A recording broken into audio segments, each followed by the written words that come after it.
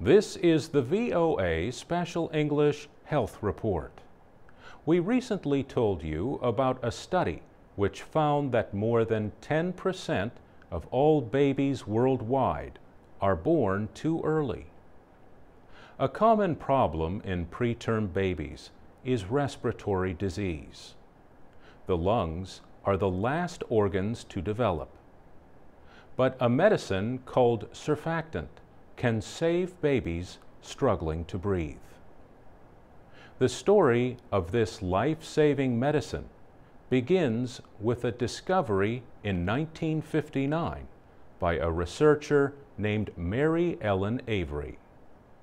She told this story in 2005 to Children's News at Children's Hospital Boston, where she was the first woman to serve as physician-in-chief. She had been doing research at the Harvard School of Public Health.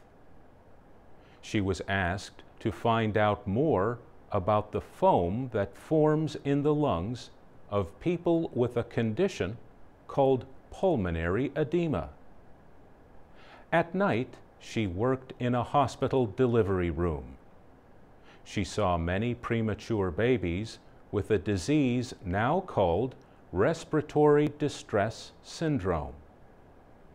She examined the lungs of babies who had died.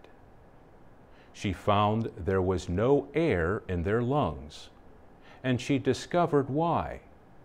In her words, the material that was important, the foam, was missing, and they were struggling to re-inflate their lungs.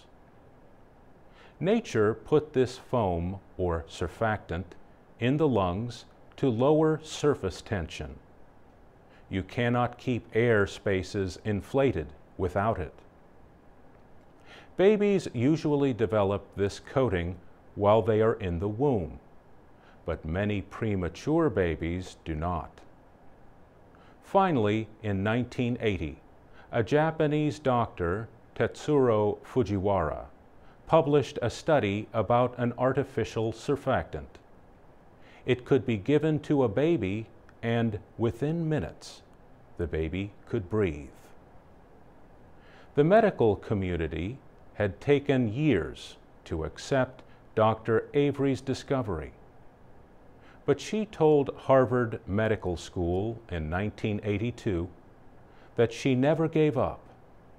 In her words, knowing what you want to do is important, especially in research. Dr. Ann Hansen at Children's Hospital Boston remembers the first time she heard about Dr. Avery. It was in 1990, when the government was in the process of approving a surfactant called ExoSurf. The doctor she was working with had some exciting news for her. She said it was the last night before the hospital would start giving ExoSurf to all its preterm babies. And then he told her the story of Mary Ellen Avery. Dr. Avery was 84 years old when she died late last year. For VOA Special English, I'm Mario Ritter.